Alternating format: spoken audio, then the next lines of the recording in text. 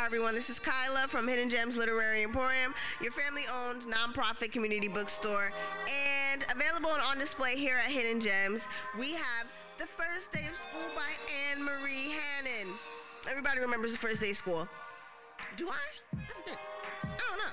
But if you're young, of course you remember the first day of school because you go through it all the time. And sometimes, you're a little bit nervous. You don't know how to feel, new friends, anxiety. You're young, you're trying to figure out, how to navigate a new school year. And so thank you to Miss Marie Hannon, who wrote a really cool story about the first day of school. Oh, look how cute. Her worries had changed into focused attention. She turned sad into excited, and I just have to mention, turning sad to excited, she was wise.